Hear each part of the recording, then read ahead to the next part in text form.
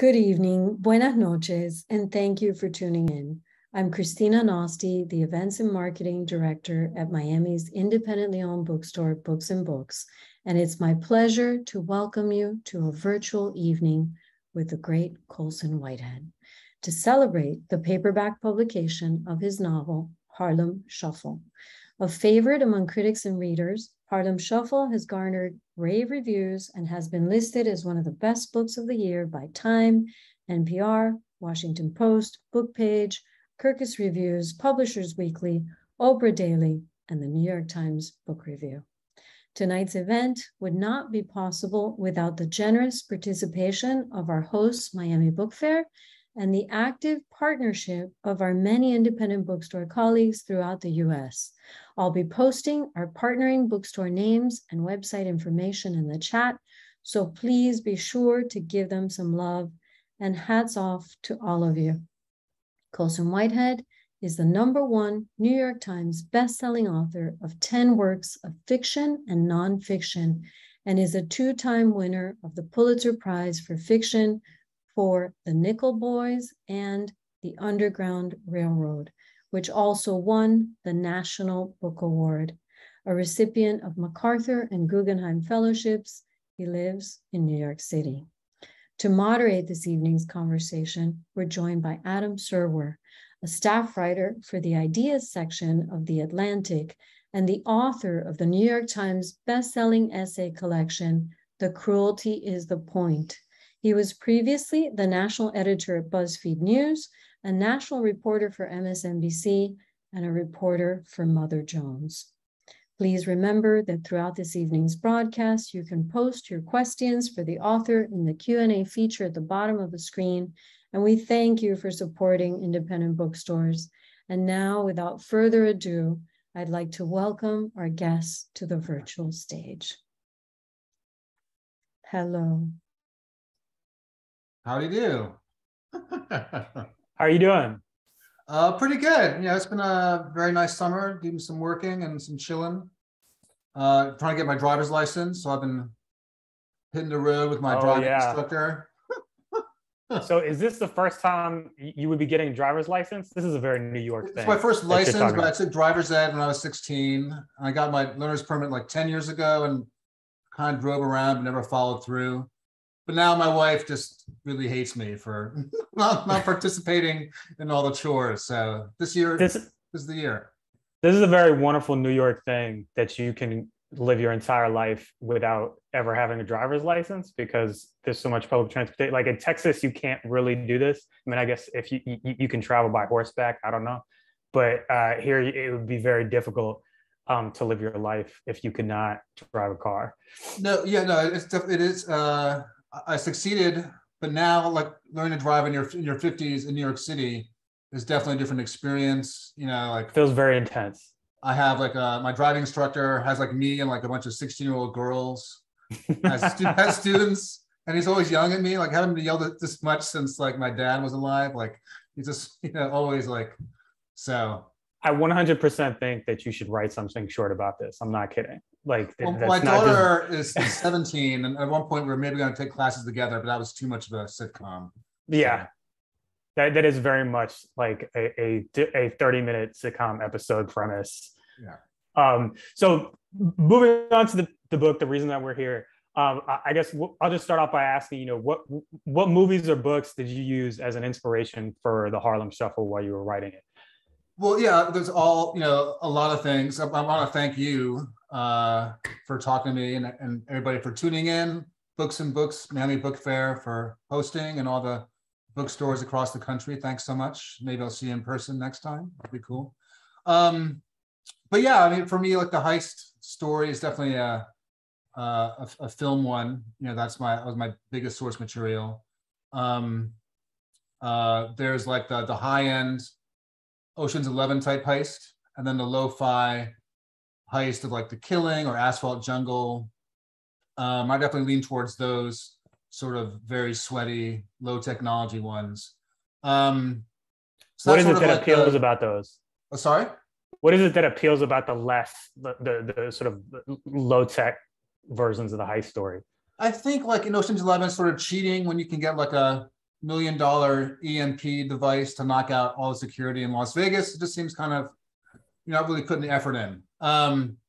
But there's all those great sequences in heist movies where they're casing the place, or trying to break in, timing the guards, making sure that the alarms are off, and just that meticulous kind of dedication to detail when it's all going to go wrong. Usually, the getaway driver is like drunk or something, and the safecracker's wife has been cheating on him, and he's all jangly. So all that planning that they put into comes to nothing, and half the crew will die in a shootout, and the other half will give up a lot of their earnings to the fence, who takes all their stolen material at a lower rate.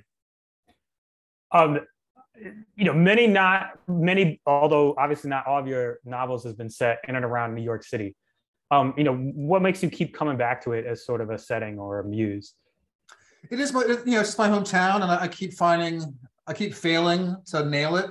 I think if I got it right, I could stop, but I haven't really figured out how to do it perfectly yet. So I've tried different things. The Intuitionist attacks the city in an allegorical way. Zone 1 is kind of a utopian New York. Everyone's dead. You can get a cab. There's no one in line in front of you at the grocery store. And then there's a super realistic version of Harlem Shuffle. And so I like that I get so much sustenance creatively from my city, and I keep finding different ways to talk about it. And so it's really been fertile ground. So Harlem Shuffle is a heist novel set mostly during the civil rights movement, or during the civil rights movement, but the characters themselves are sort of mostly indifferent, sometimes even to the point of humor, even though they're affected and involved in related events. And I'm saying it that way because I don't want to spoil anything for anybody who hasn't read it yet. But how did you come up with the setting and how the characters relate to it? Was it more interesting to write about sort of bystanders, so to speak, since most people were not civil rights activists or something adjacent? Yeah, well, I'm always trying to inhabit my characters, whether they're heroes or villains, slaves or slave masters. I have to animate the slave catcher who's going to get a lot of page time in Underground Railroad, and I have to figure out what my criminal types feel about the civil rights movement. There are people who are engaged, and definitely the younger generation is engaged in that final section where there's a protest over police brutality. There are people who are indifferent. There are people who work 12 hours a day and can't think of it. People have been so beaten down by racial injustice that they can't even conceive of what's coming in 1964, 65. Or maybe they know better than we do because we've reverted so much. And so, it's not my duty to make sure all my characters are down with the cause and exemplary members of the movement. Some people care, some people don't, some people are engaged, and some people are just trying to put some food on the table. You've done historical fiction with Underground Railroad. You did horror with Zone 1, and now you have a heist novel with Harlem Shuffle. Are there other genres that you're thinking about exploring or that intrigue you or that you might end up doing at some point? I guess, I have switched around genres a lot. I'm working on one idea now. I'm not sure if it's going to go anywhere. It's actually a romance. I've never done a romance before. So it's a love story set on the eve of the Russian Revolution. And there are a lot of white people in it. So for research, I'm watching reruns of the Golden Girls, just binging Golden Girls episodes and taking down notes. No, that's like a weird joke I make. I mean, Golden Girls is an incredible historical artifact. I think if you go back and look at it now, it's really like they're all like 50, but they try to make them look like they're ancient. It's incredible.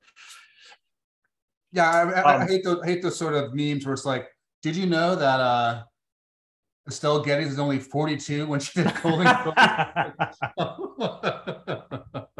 Yeah, at this point, they keep getting more and more hostile, right? They're like, oh, by the way, did you realize that, Fear of a Black Planet came out, 50 years ago? And you're like, no, thanks. Stop that. Yes, please, no. It's a hard road. The Harlem Shuffle portrays its protagonist as a kind of link between the respectable Black middle and upper class and the criminal world. but those lines blur as the novel goes on. How did you figure out what profession you wanted your protagonist to be in order to be able to explore those kinds of relationships? I mean, was he always going to be a fence from the beginning, and that all this stuff sort of came in, or was it something that evolved organically? Yeah, I mean, his job as a fence came in very, very early. I knew I wanted to do a heist novel. Who's my protagonist? Where it's going to take place? And I guess in heist movies, I always hate the character of the fence. The guys and sometimes girls do all this heavy lifting to get the $2 million in gems. There's a shootout, half of them are dead, and they go to the fence, and the fence is like, I'll give you 10 cents on the dollar, which always seemed like such a horrible thing. So it seemed like I hate that character so much, maybe he should be the protagonist. And then I got all these, weird sociological studies of fences from the 60s and 70s. And a lot of them will have a legit business out front. They'll sell like appliances or used furniture. And in the back is where they do all their illegal stuff. And then, so immediately that spoke to a divided nature, maybe upstanding, but also criminal. And then, as I do a lot of outlining, so I'm trying to figure out who all the characters are before I start and what's going to happen. So if he has a front business, what is it? Why not furniture? What's his background? What's the tension between his past? His dad was a criminal, and who he wants to be, this upstanding businessman and family man. So that that divided self of the fence really played out pretty productively really early. So growing up as a kid, I got this Black History Month version of Harlem as like a golden artistic mecca, and everybody's a poet or an activist or an intellectual. And there's places and people in your book that are recognizable from that version of the story. But the characters themselves also very much undermine that kind of hallmark version of the neighborhood. And I was wondering whether you made a conscious decision to toy around with that sort of sentimental Black History Month version, or whether that was just something that emerged as part of the story. I mean, it emerges partly because of my personality, but also the criminal types I'm dealing with.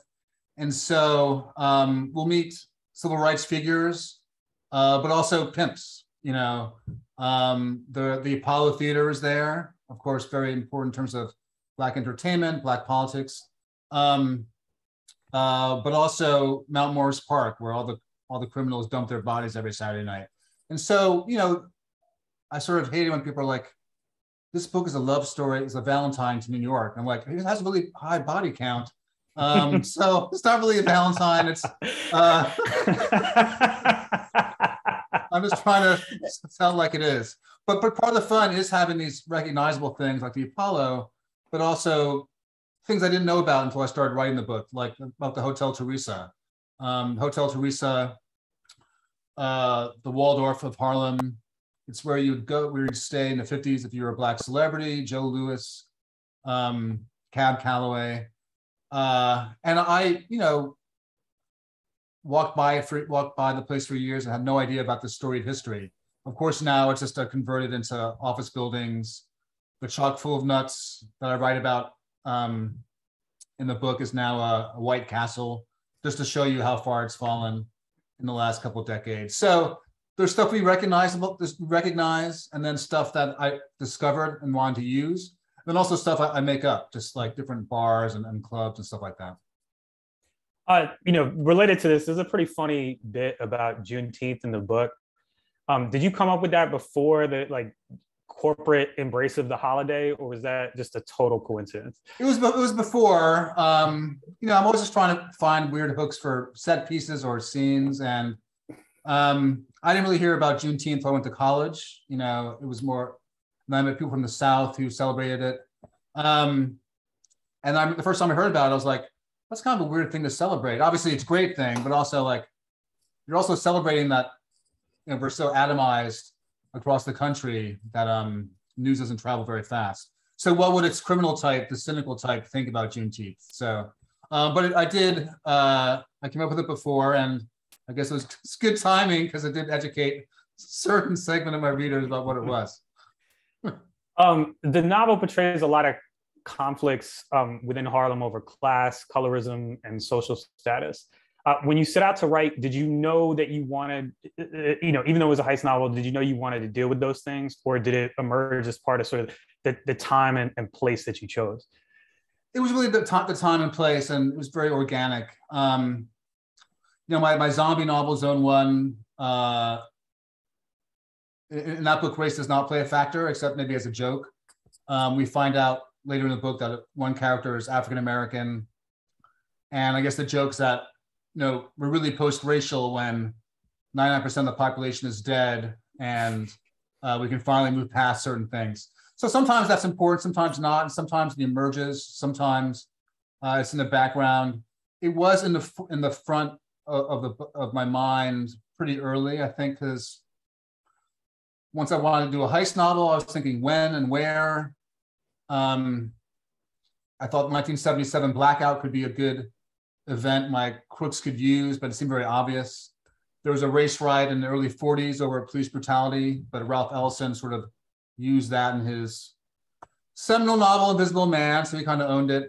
And then once I decided to set it in 64 in the aftermath of a similar riot protest, it was in there. And how in trying to figure out Ray Carney, the main character's psychology, it became another sort of external force upon him. It is race and it's class and it's power in New York City. And how do these different forces deform his life, deform his expectations?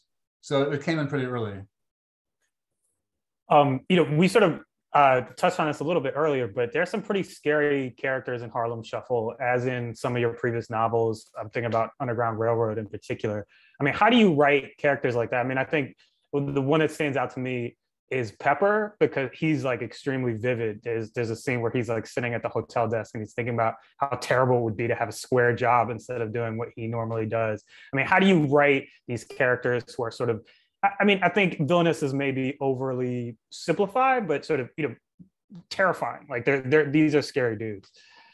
Yeah, I mean, it's really, it's, trying to do your job right. I mentioned the slave master, Ridgway and Underground Railroad. If he's going to be there, he can't just be like a one-dimensional villain. He has to have some inner conflict that we can maybe identify with, no matter how repellent he is. And with Pepper, we talked about inspirations. Richard Stark has 25 novels about a safecracker named Parker, who's a very sort of low affect, semi-sociopathic criminal. And those books were a big inspiration. I wanted to have a character like him in the book. So Pepper, so I have to inhabit him. What is his reaction whenever something happens, whenever he meets somebody, a square or a criminal, someone's weaker or someone's stronger? The same way I have to figure out Ray's reactions. And then, in the case of someone like Pepper, I actually really like him. And in the sequel to Harlem Shuffle, which will come out next year, I finished this spring, Pepper gets his own novella. Harlem Shuffle is sort of 3 novellas that tell one story. And I liked him so much that I really wanted to have him have his own sort of adventure in the Carney books. And so even though he's not much like me at all, like I'm not really that much of a bone crusher, he is really fun to animate once you sort of figure out who he is. And that's sort of part of the wonderful joy sometimes. A minor character can become a major character because even though it's unlikely, you have some sort of identification or overlap with him. Ray and Freddie's relationship is one of the core ones in the book. They're sort of cousins, but they're really brothers. And if you've had like a really close cousin that you grew up with, like how that sort of weird sibling cousin thing can work. But how did you come up with that relationship? Was that something that was based on real life, or was it a kind of thing you observed from other books, or I wanted to have a character who would be Carney's opposite. Carney's kind of a square, so there are a lot of those duos of the straight man and the more freaky dude. The Nickel Boys have the same kind of duality between the main character Elwood and Turner, the sort of streetwise character. when I was writing Nickel Boys and Harlem Shuffle, my brother, who I was very close to in age, and we diverged over the years, but he was on sort of a downward decline in terms of his health. And I was thinking a lot about the brothers and like what makes one person go this way and go that way. You have the same upbringing, but you diverge at a certain point. Why does one person survive and the other not survive? And so both those books are really informed by my brother and I. Hopefully, there's some of that love in Elwood and Turner and Ray and Carney, and also the irritation. You're so close to somebody and they're so irritating. How are you gonna figure it out? And often you don't figure it out. You just sort of coexist. So I think a lot of this book is sort of about excavating a New York that used to be. And I'm just wondering, how did you go about researching it? How did you choose the time period? How did you, and once you chose the time period, how did you figure out how to write that version of New York, which, as you make very clear, is like not the version that exists today?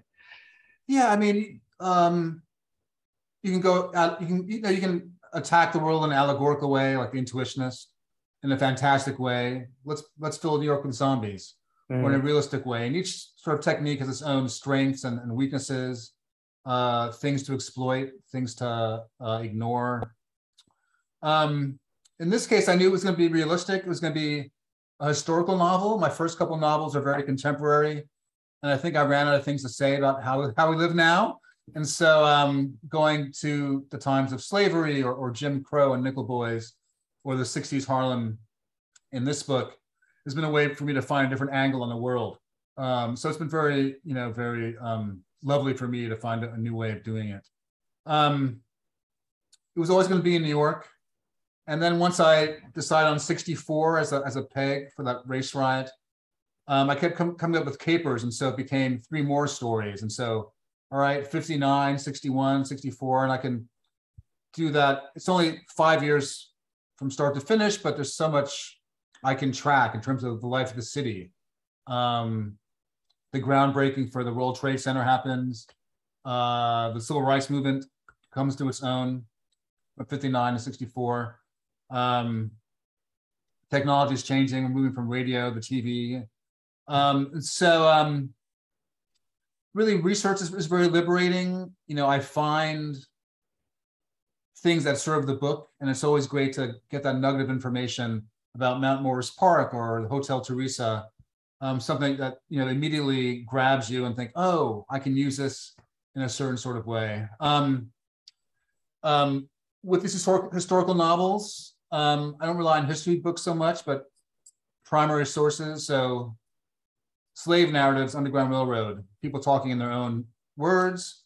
And then this book, newspapers. So what's happening in New York City in 1961 that I can exploit for my characters. Robert Wagner's up for re-election, so maybe I can use that sort of political background. And then you go to the archives of the Times. There will be an article on what's happening in New York or the World's Fair. And then the other page, a big ad for Siemens Furniture. And I can steal a lot of Carney's language from the advertisements. The sad and beautiful thing about living now is that no matter how small your interest, somebody has put it on the web. And so Pinterest has like thousands of vintage catalogs from 1950s furniture dealers. If I want to know the language of Philco radios in the 1930s, I can find someone who's put up a how-to manual of how to repair Philco and Zenith radios from the 30s. And so I don't like to leave the house, and luckily all that stuff is at my fingertips now for research. So Carney is a character who, he wants out of the criminal life, but, as Al Pacino famously said in The Godfather Part 3, they keep pulling him back in. What appealed to you about writing that kind of character as a protagonist? Well, coming after Underground and Nickel Boys, having somebody who has more agency and can win. And so The heists or the robberies might not go as planned, but Carney does win sometimes. I don't think that's a spoiler. And then was it? I mean, I think all of us like those crime stories, and we will root for the most terrible people if we adopt their perspective. And so I think point of view is really important in film and books. We're allied with Michael Corleone, Walter White, Ray Carney, people who can be really despicable, but since we're seeing the world through their eyes, we come around to their worldview. And so, I mean, like Dexter had like 6 seasons about a serial killer, so we're not these people, but we can identify our own human struggle in these really despicable criminal types. I'm not sure how other people perceive, let's say, Marco Corleone and his track. What I like about Carney is the struggle. I think he does have these two unreconcilable, or he tries to reconcile his criminal nature, which perhaps some of us have to different degrees, and his desire for the American dream to be stable and normal in a way that he couldn't be as a kid. And so I think people can identify, not just me, people can identify with that sort of attempt to just find your way in the world. You've been dealt a bad hand. How do you figure out how to be? And some of those obstacles will be imposed by yourself, some by the world. And I think all of us to different degrees have that kind of struggle. So Underground Railroad is already out, and HBO Max is working on an adaptation of Sag Harbor. What is it like to see your work adapted for television, and does it still feel like it's yours, or does it, what does it feel like to see your work sort of realized on screen, but in a way that is, it's obviously it's not by you in the same way? Well, I definitely did,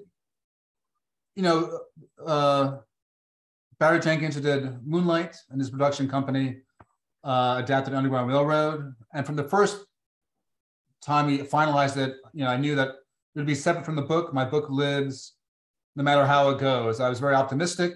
And then when I actually saw it, it exceeded, my hopes for it. He and his crew, producers, cinematographers, sound guys, composers, the cast, really just, they spent 3 years pulling it together. And I was very moved. They made changes, of course, but all their changes I really liked. And it made it so that I didn't know what was going to happen next sometimes. I didn't know where this character was going or what they were doing. And so I got to actually experience my own book as somebody who's coming to it for the first time, which is wonderful. So I think that's an atypical experience. I think to have like a really incredible artist adapt your book and pull it off against all odds. And so my personality is such that I'm really happy, but also sad that, can it be repeated? I mean, there are very good people working on some other options, and I'm optimistic. But are you allowed to talk about that? Well, because if you are, you should talk about it. Is there more stuff that's being adapted? I guess I'm not sure what's. Well, this summer I spent writing The Intuitionist, like doing an adaptation of The Intuitionist. Usually, I write a screenplay, and everybody's like, "Oh, it sucks. Colson, stick to novels." But this one's going okay. So, and it's a very different skill. I'll have Lila May in that book walk around for like 10 pages in her head. How do I get that onto the page? And for 2.5 decades, I was like, it's not my problem. And then the spring became my problem because I decided to take it on. So nobody adapted my work pre-Underground. I think I had too many Black people in the book. And then since then, I've had a lot more interest. So we'll see what actually comes out. I mean, if this option doesn't mean it'll actually come to fruition, but in terms of The Intuitionist, I'm working on that now, and hopefully it'll work out. It's a different thing to do, and it's been fun. We are going. It's 7:30, so we got to, or well, 8:30 for y'all. So we're going to pivot to questions from the audience. And the first one is a question from John Tate. Was there a specific book or short story that opened the door to reading for you? Was there a specific thing that you wrote that did the same thing for writing? Same thing for writing. Like I think they mean, they're asking the question, what got you into reading, but also what made you want to be a writer? In terms of like what made me want to be a writer, I was really like Marvel Comics and Stephen King. My sisters and mom were big readers, and all the stuff they would buy would come to me in my brother's room. So Marvel Comics, TV, so like The Twilight Zone, made me want to like come up with weird stories about robots and fantasy worlds. In terms of short stories, like in elementary school, definitely The Lottery, Shirley Jackson, probably not surprising. In seventh grade, we had one of those books of short stories for seventh graders, and they excerpted the first chapter of Invisible Man, which is really weird. If you that is a really interesting thing to excerpt. Yeah. Like out of context. And for me, it was just like, well, here's a weird black guy. I'm a weird black guy. Maybe I can do this thing. In terms of writing, like each book, I don't want to sound corny, but each book, there's a moment where I'm like, oh, I could have done this a year ago or 5 years ago.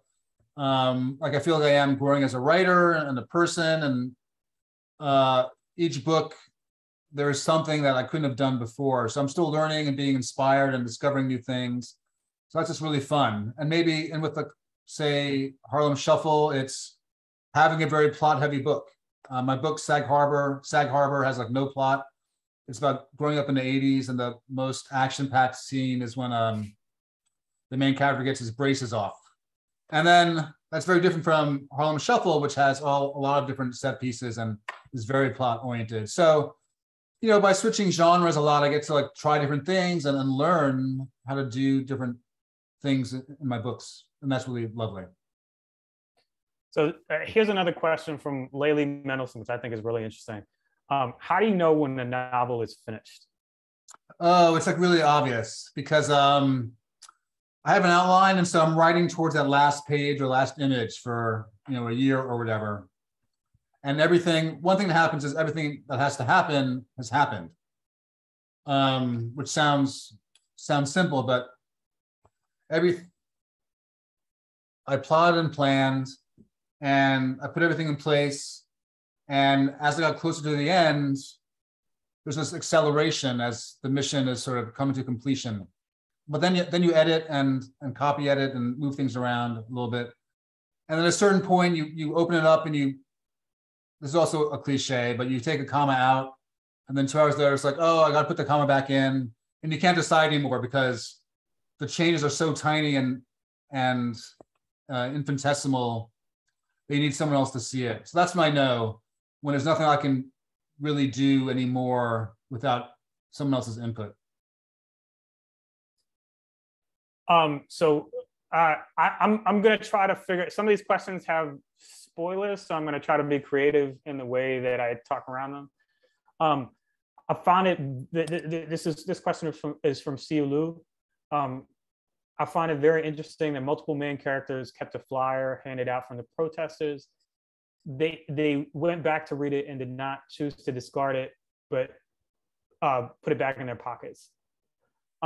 What was your intention with this detail? And I think the only reason I read that whole question is because I think it's not necessarily clear what part of what's happening. If you haven't read the novel, what's happening at that moment. But if you could try to answer it without. Sure, there's some political things happening, and people are handing out flyers, calls to action. And, in some ways, my characters are not very politically inclined, but they do hold on to like the flyer. What does it mean to them? They put it in their pocket and they find it a week later in their wallet. So even if they think they're not engaged, they're still kind of engaged.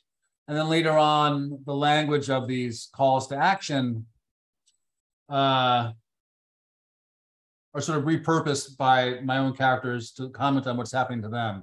So nothing too deep, nothing more than what I just described, but there's something about the language of those political flyers from the activists that stayed with me, and I wanted to figure out how to use them. And then even if some of my characters are not political, why are they attracted to these sort of fragments? And they hold on to them for different reasons. I'm gonna so this is a question I think this is a question that is about a different novel. It's about Nickel Boys, and it's from Tangela Moore. How did you learn about the Dozier School, and what about that finding inspired you to write Nickel Boys, or helped inspire Nickel Boys? Yeah, well, I first became aware of Adam through Twitter like 12 years ago. I used to spend a lot of time on Twitter as goofing off. In this case, and I'm actually not as down on social media as some other people. I work alone, so it becomes a way to have a water cooler and make weird jokes and catch up on the news. I'm a news junkie, and for good or ill, can be a constant news feed. So it was August in 2014, and I heard about the story about the Dozier School, a very abusive reform school. It had closed down, and they were going to sell off the land, and they found a secret graveyard of 50-something former students some had died of pneumonia, and some of them had been shot with shotguns. And I thought the story was so crazy. It was crazy that I never heard about it. If there's one place like that, how many other places are there that we haven't heard of? So the scale of it. It was the summer of Ferguson and Eric Garner and Staten Island. So we were having yet another conversation about police brutality, and I felt very powerless. And I wanted to know what the experience of the Black part of campus of that school would be. A lot of survivors who came forward were white. Most of the people who were warehoused there were African-American. What kind of story could I get out of it? So immediately I came across this news report on Twitter and got a book out of it. So there you go. What's the lesson? I have no idea. But, spend more time on Twitter. Please don't do that. I have a question from Janet Vale. How did you come up with all the vivid descriptions of Harlem and the Harlem Shuffle? Did you have a trove of photographs to refer to? You talked about this a little bit with some of like the catalogs and stuff, but I think not so much necessarily about the sort of visual, like what does the Harlem of the 60s look like? It is photographs. I mean, you can Google archives. If you go to YouTube and say Harlem 1964, you'll find somebody's grandmother or grandfather's footage of walking down Harlem. And I'm like, oh, a pork chop sandwich was 25 cents. And write that down. They're not wearing hats, but in '59 they are wearing hats. Like, what happened? And so, so I'm getting a lot of like small details. Then also, I mean, I think people are pretty much the same. On a hot day in 2020, what year is it? 2022. 2022. People in Harlem are still doing the same thing. They're sweating. They're miserable. Fire hydrants, shaved ice. Sorry. Fire hydrants, shaved ice. Yes. So all that stuff is eternal. And I've experienced it, and I think also writers have to project. I can invent stuff, and I also have to sell it to the reader. So part of it is this research and figuring out what I can take, and then part of it is making it up and making it seem like it's real. So my next question is from Tom Levinson. Are there particular craft pleasures in constructing the heist, and did you crack yourself up at any point while you were writing? The two books before this one are very grim and didn't have a lot of play and room for jokes.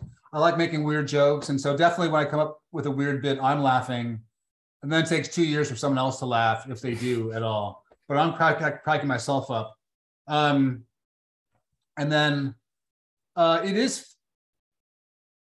There's one big heist, and then some other sort of plot-heavy shenanigans in the book. and I have to make them realistic. Sometimes I'm like, oh, maybe people do that, and I'm like, that's too Scooby-Doo, man. You can't Scooby-Doo it like that. And so, but the temptation is there. It is, yes, but you don't want to cheat, and you don't want to, you don't want to do a bad job.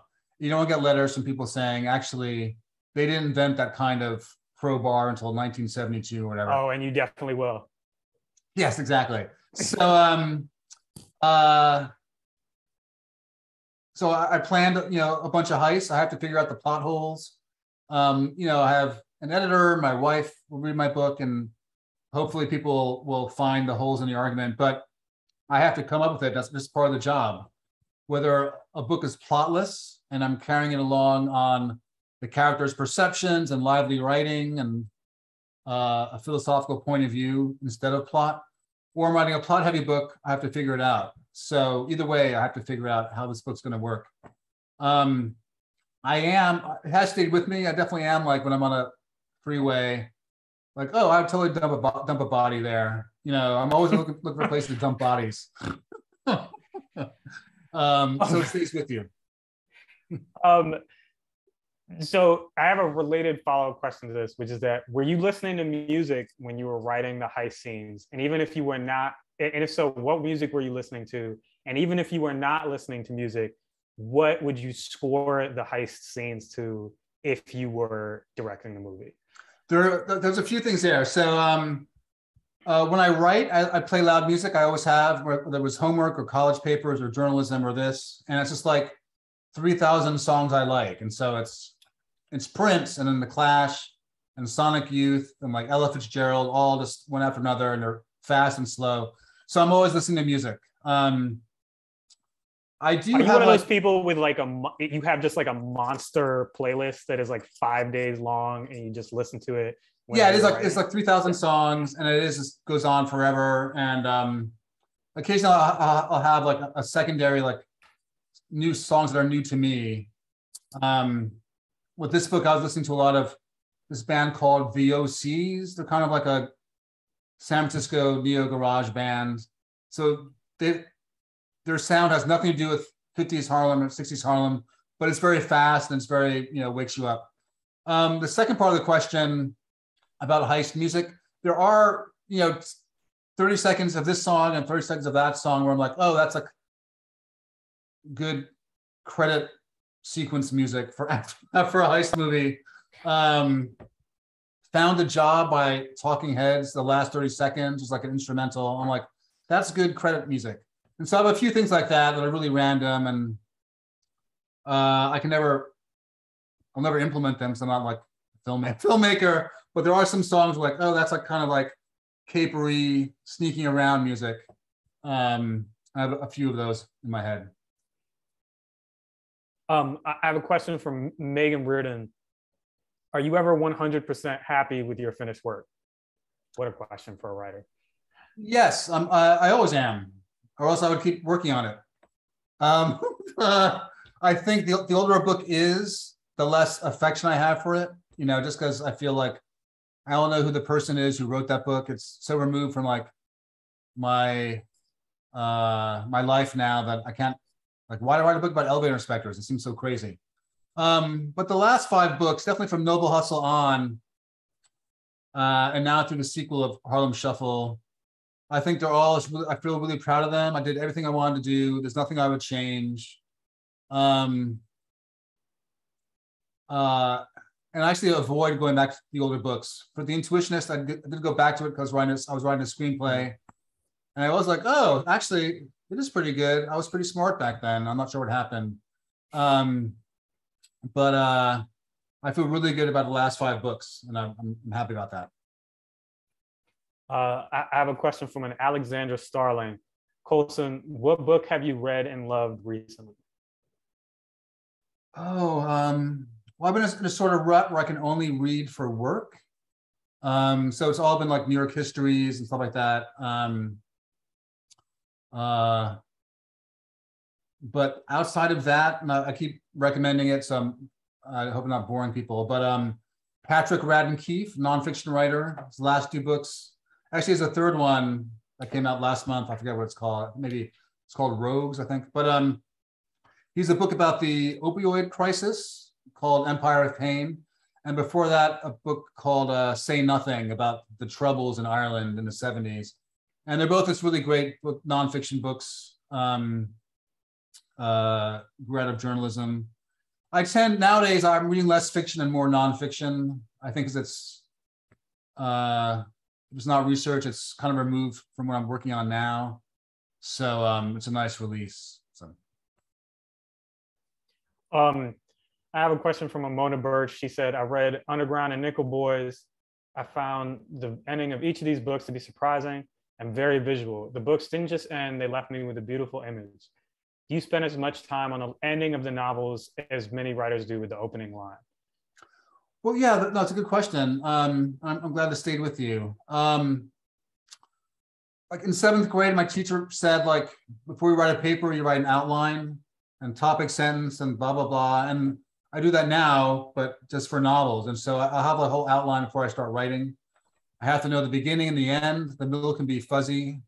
But I know what the last scene is. I'm always writing towards that last sentence. Sometimes I know in advance, but definitely I know what the philosophy of the book is and what the philosophy of the final scene is. And I'm writing toward it from the very first page, I think. I think it's hard enough to find the right words each day. If you don't actually know what's going to happen, it seems crazy. And so I have an outline. Some people are like, the muse comes in and guides my hands. I never know what's going to happen. The muse does it all. I live in New York City. There could be like a track fire on a 7 train. The muse can't come to work. So I have to plot and plan. And so even before I know who Pepper is, I know what the last scene is. And so, yes, I know what that last bit is. And I feel like I'm writing toward it. The same way that I don't know which, I'm driving across country. I know I'm going to San Diego and not like Seattle. I'm packing for 2 different destinations, taking different routes. And I know where I'm going, even if I don't know exactly hour by hour which route I'm taking. I'm going to hijack that question a little bit to ask a boring process question, which is, when the muse can't come to work, trains down, do you make yourself sit and write? Are you one of those people, or are you like, I'm going to go like clean the kitchen or like do some other task and that's going to get my like brain flowing?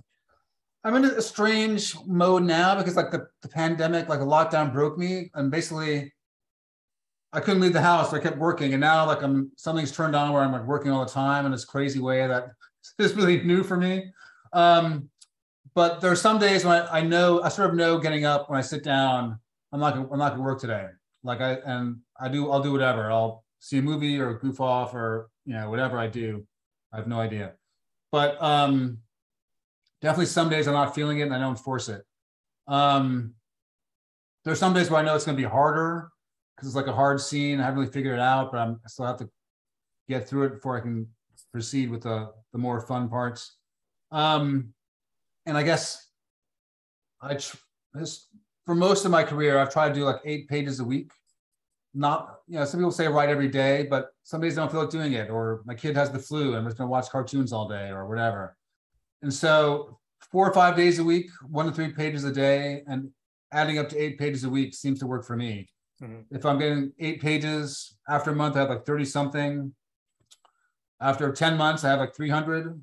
That seems to taking that sort of attitude takes the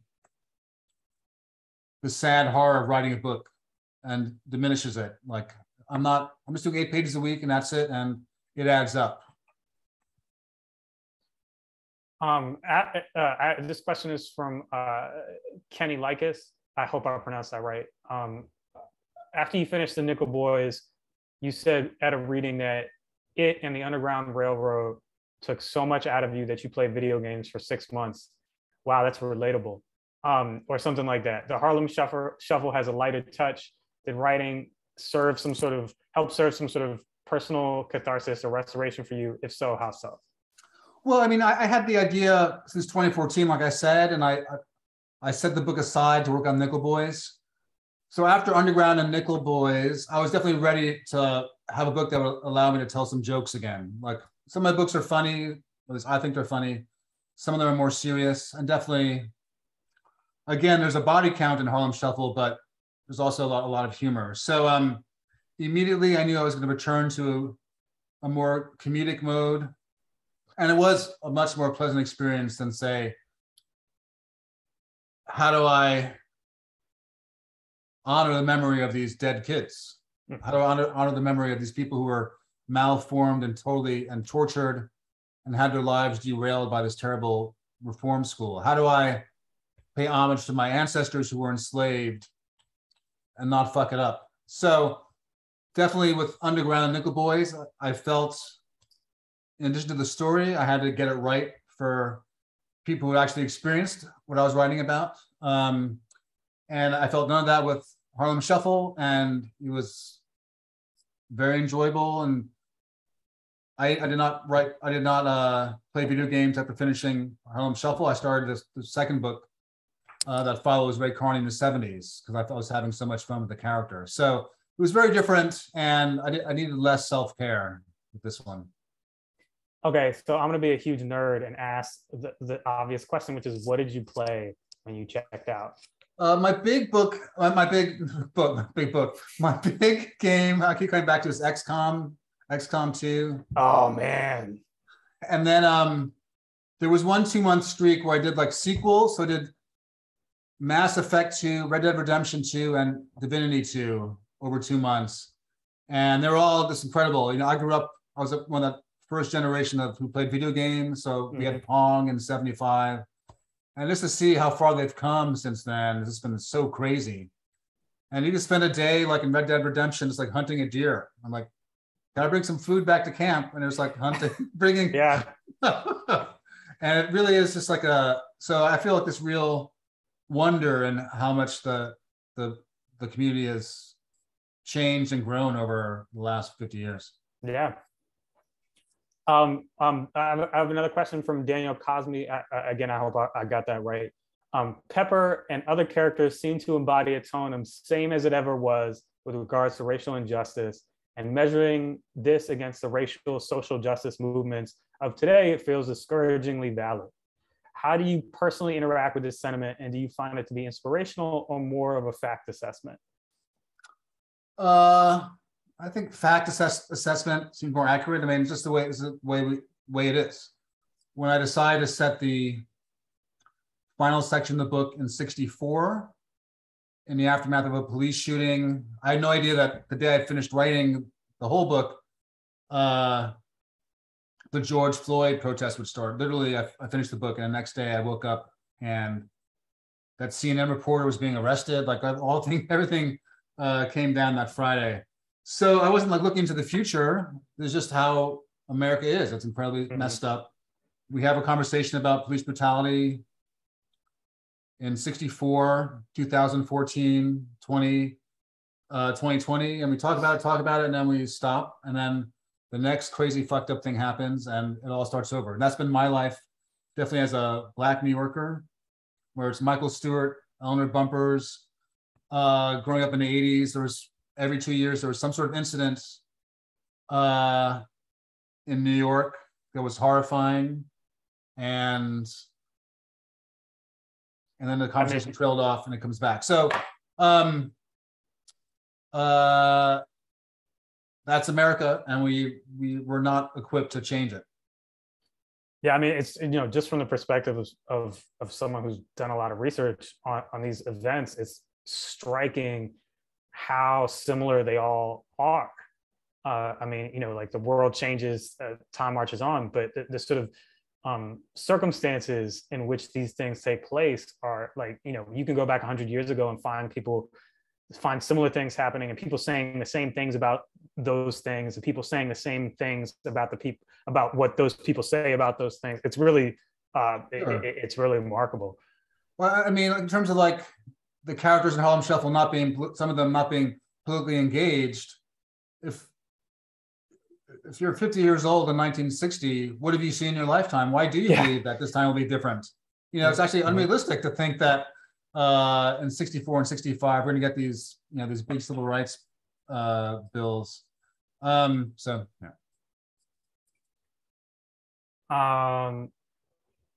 This question is from Tom Campbell. What has changed the most in Harlem since the time of your book, and what is still the same? And man, is that a difficult? I mean, that would take a long time to answer. But yeah, it's been 50 years, so there's been successive waves of like bankruptcy. 1970s, New York City's bankrupt, crime's at an all-time high. We come out of that crisis in the 80s, the crack epidemic, gentrification, rehabilitation of Harlem, new people going. So many different things. I think really the Hotel Teresa going from glamorous hotel with a chock full of nuts to office tower with a White Castle is the biggest is a real big signifier of what's happened. I think if you're on 125th Street now, Ray Carney's 125th, you'll see a Shake Shack and Nike Town and just the same stores you see all over America and all over the world. So Harlem's another corporate outpost. It's not a very deep thing to say. What I do think is cool or interesting is that, Harlem was a beachhead for German, Polish, Jewish immigrants in the 1880s. And then Black Americans came from the South, Dominicans, Puerto Ricans. There's always been a shifting populations. And now 20-something white kids who are 3 generations removed from the first group are now coming back to Harlem. And so it's coming over again, starting over again. So I just, as a New Yorker and a New Yorker armchair New York historian, I think it's so interesting how much does change. And all those people who came on the boat from Germany in 1880 and then moved out to different parts of the country, moved to suburbs, would never think that their great-great-grandkids would come back to the place they fled. And that's just like one of the crazy things about America and how cities live. I guess this may need to be our final question, but this is from Jane Cawthorn. Having won 2 Pulitzer Prizes and a National Book Award, do you feel pressure to write more award winners? No, I mean, that sort of pressure is like other people's expectations or other people's expectations. I mean, I just try to do the best I can with each book. The Underground Railroad was the best book I could write when I was 45. And Harlem Shuffle is the best book I could write when I was 50. And as long as I'm not phoning it in and not putting the work in, I'm pretty happy. I think with Underground Railroad, I thought it was so crazy how it took off that it was like a once in a lifetime fluke. And then Nickel Boys had a similar sort of response. But I like all my books, and I understand like my poker book didn't sell 3 million copies. Like I'm really proud of it. And so I realized that over 25 years, it's not up to me. I just try to do my best. And sometimes people come along and sometimes they don't. It's much nicer when people like the book. But either way, it's done. You start the next one. By the time it comes out, I'm already on some other stuff. So how do you detach your assessment of a particular book from its public reception? You know what I mean? Like how do you keep yourself from having that sort of pressure shade your perception of your own work? I can't say I'm immune, and definitely say like The Noble Hustle, my book about the World Series of Poker. It's a nonfiction book, kind of weird. I'm like, well, people don't like it. Like, is it flawed?